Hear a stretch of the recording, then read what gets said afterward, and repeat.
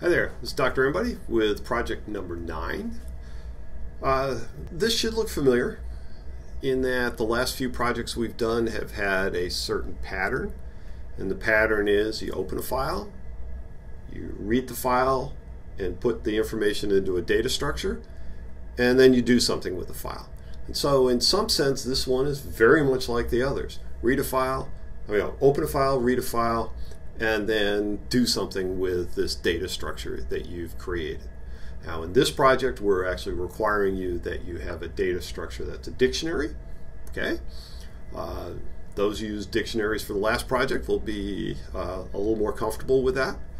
And then the other thing we have here is we're going to use sets in addition to that. So we're going to have our dictionaries where the key is a word and the value is the set of lines where that word appears.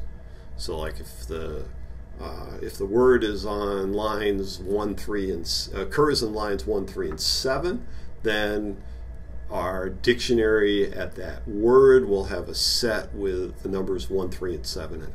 Oh, and by the way, we start our line numbers on 1 this time, not on 0, so the first line will be line number 1.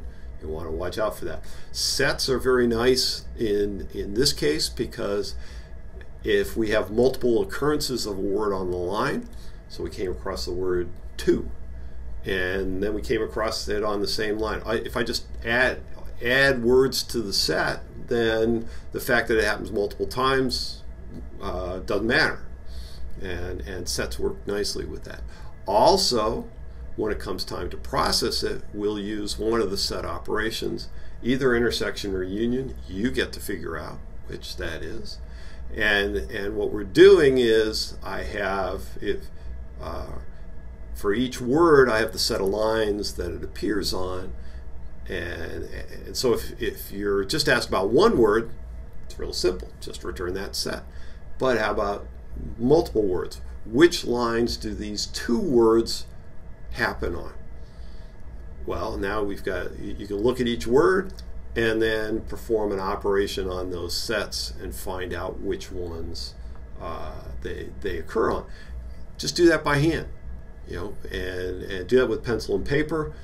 You have some words and some lines, and now I've got these sets. How do I figure out which?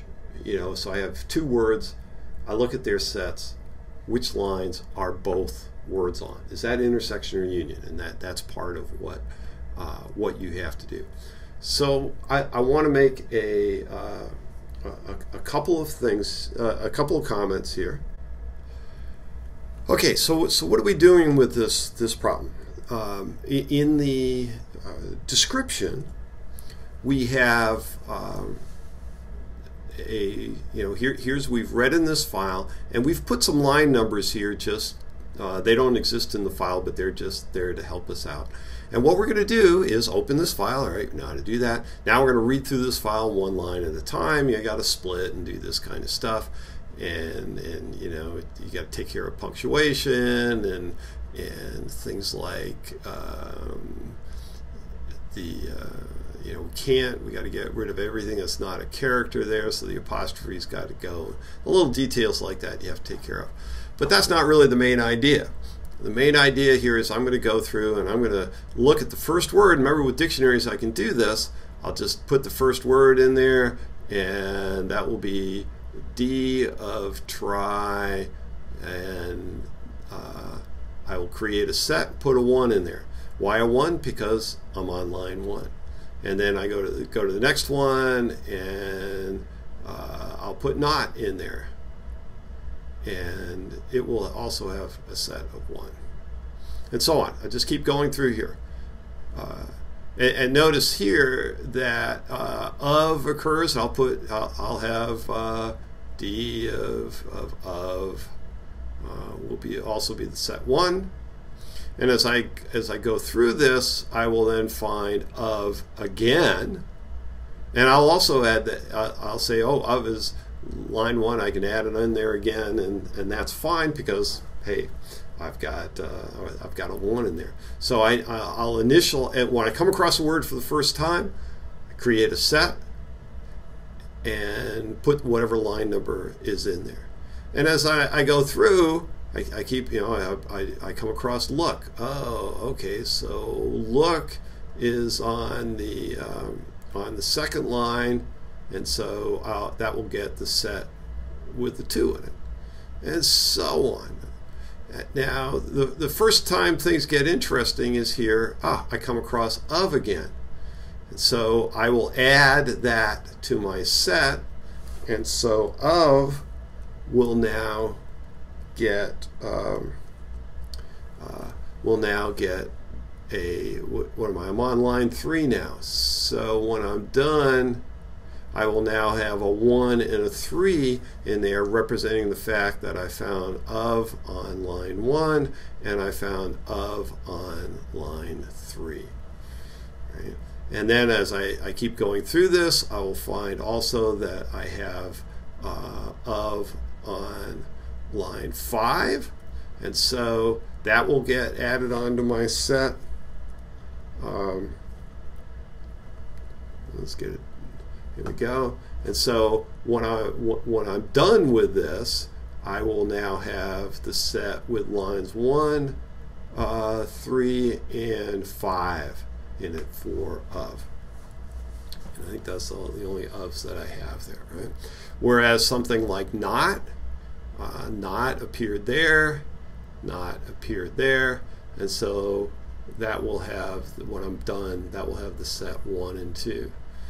And so one of the questions is that we might ask is, what lines do the words not and of occur on? And so I have to look at this set and this set, the set for not and the set for of, and clearly they both appear on line 1. Right? But what set operations, because I want to just take that set and that set, do an operation on it, and the result of that operation should be a 1.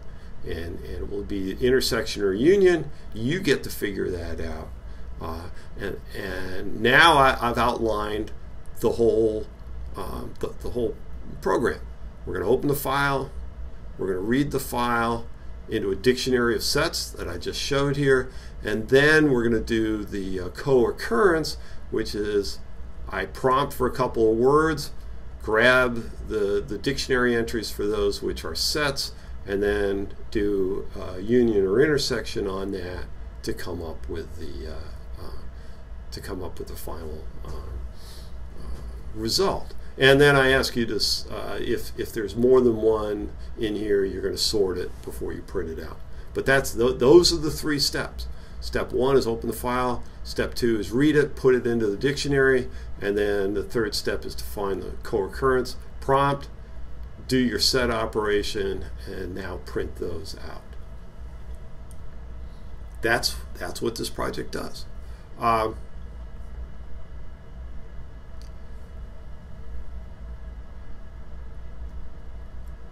Okay, so I specify some functions here. We have to open the file, and then we have to read the data, and then we do find the co-occurrence of that. And that takes the dictionary and the string that has been input, and I give you a function test. So, reading the data, what do we come up with? I use the file pimpernel.txt for that. It's a couple of lines from the famous story of the Scarlet Pimpernel. And then we do the concurrences, a few there to test that out, and then we have a file. And you can see here, for example, on this 3rd one here, that if we want to find the co-occurrence for true knowledge and imagination, then we find that happens on line 3. When we find the 2 words the and is, oh, that they happen on lines 3 and 7. Or in the case of the, it happens on lines 3, 4, and 7. Notice that we do have those lines sorted. Okay, that's the project. Good luck with it.